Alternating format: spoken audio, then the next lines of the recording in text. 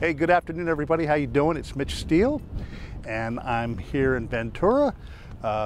That's not such an unusual thing. I live here. But what is unusual is I'm going to be taking a look at a powerboat.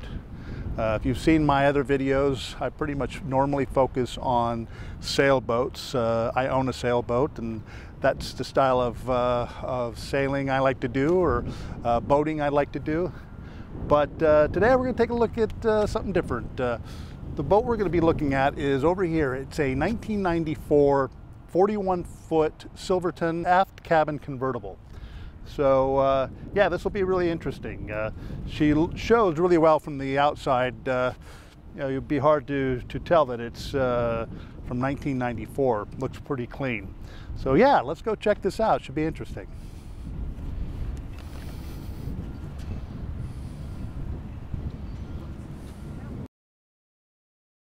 This is Serenity, a 41-foot Silverton Aft cabin sun deck, built in 1994.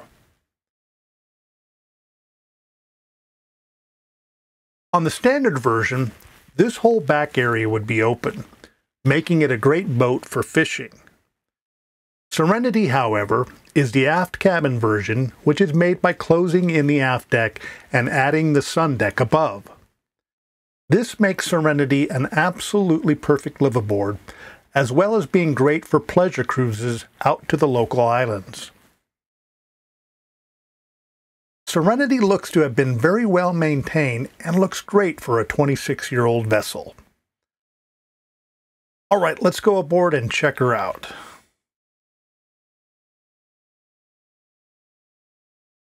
Being the owner of a sailboat, where much time is spent on the deck while underway, mostly working, I wonder what one would do on the foredeck of a powerboat like this.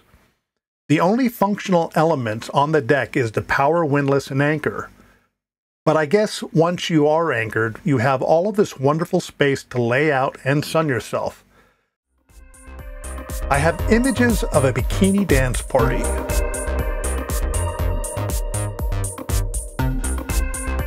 Okay, back to reality. Let's go back and check out the rest of Serenity. Here we are on the aft sun deck. As I mentioned earlier, on the standard version of the Silverton, this deck would not be here and we'd be standing one deck below.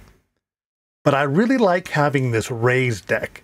It's a great place for hanging out and entertaining, and has terrific views. It's a bit of a climb down to the swim platform. Might be easier and more fun just to dive from here. There's a small sink here with some storage for cleaning and barbecue supplies and whatnot. Okay, let's head up to the flybridge.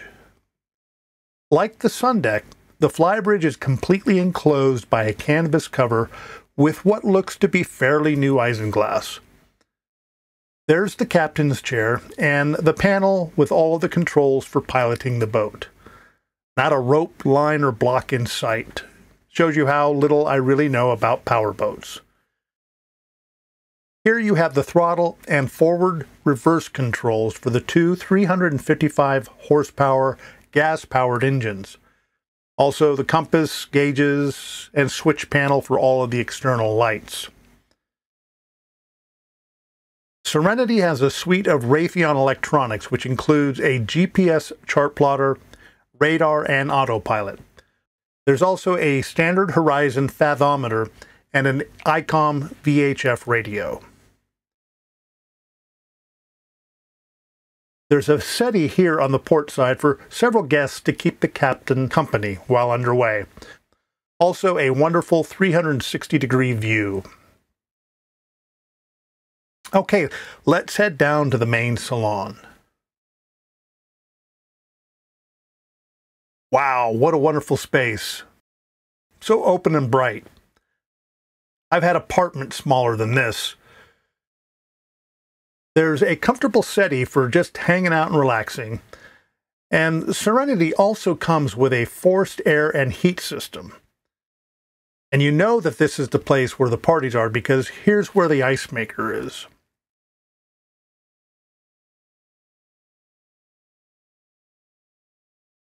The main circuit panel is behind this cabinet and has all of the circuits for the 12-volt, 110, and the Kohler generator.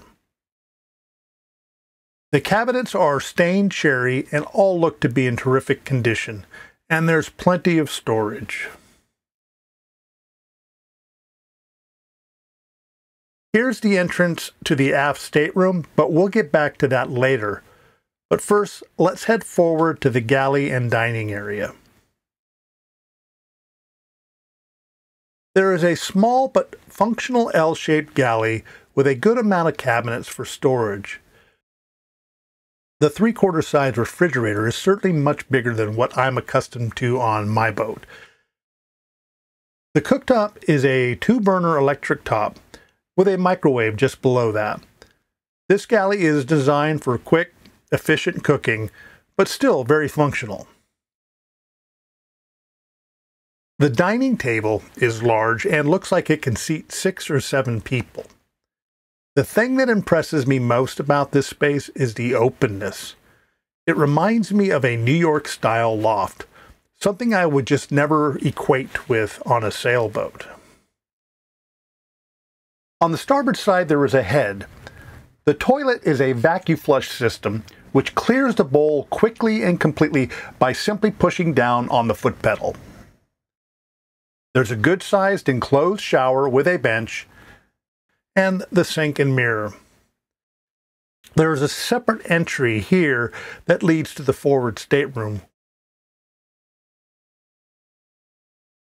This is a very roomy area with a good-sized pedestal bed in the center.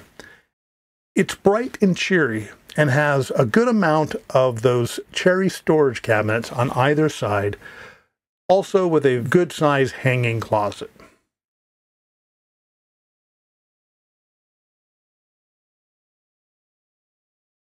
Okay, let's go check out the aft stateroom.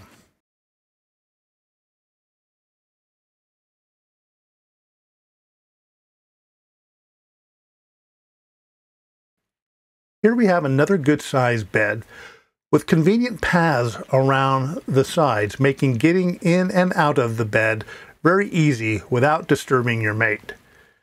There's a sit-down vanity, which I'm sure the ladies will love. And here's a closet with hanging rod on both sides and several drawers below.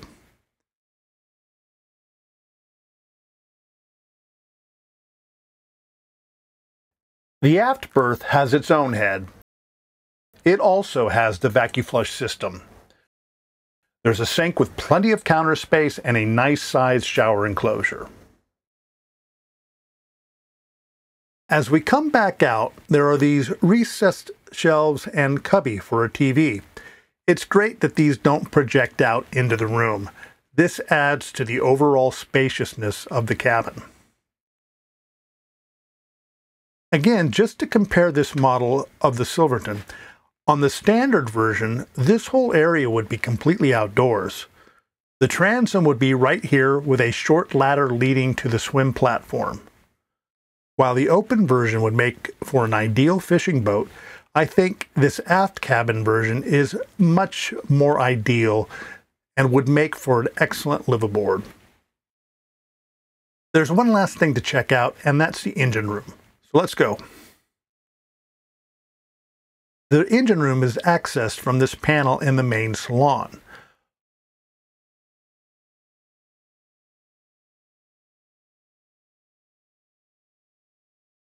While there's not enough room to stand up in here, there's still plenty of room to maneuver around and to get to all of the critical components.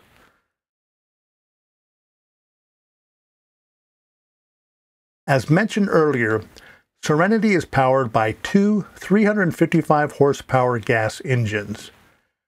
I believe that these are the original engines, but amazingly, they only have just over 200 hours of runtime. Cruising speed with the two engines is about 15 knots, with a top speed of around 18 knots. All the routine maintenance components are easily accessible. There are fuel tanks on either side with a total capacity of 408 gallons.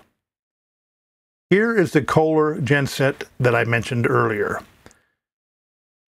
This area also houses the water heater, power converter, charger, and 4 house batteries, which I believe are fairly new.